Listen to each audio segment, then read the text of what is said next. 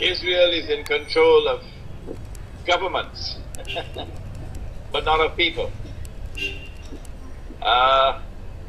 My view, Morris, is that a very large proportion of people living in Europe and in North America are soon going to have their eyes open and are going to develop very negative thinking concerning Israel.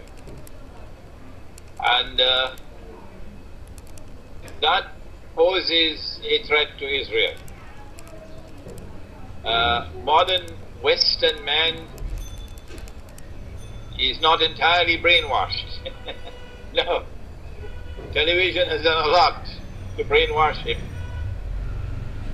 But modern Western man in modern Western civilization in Europe, in North America, in Australia, is still a thinking person.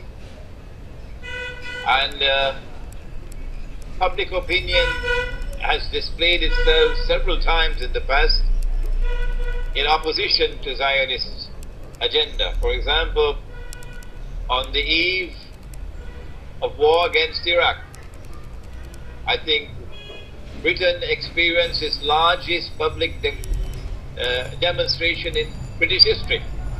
Yes. That is an indication that you cannot succeed in entirely brainwashing the Western people. And when war on Iran takes place and the consequent collapse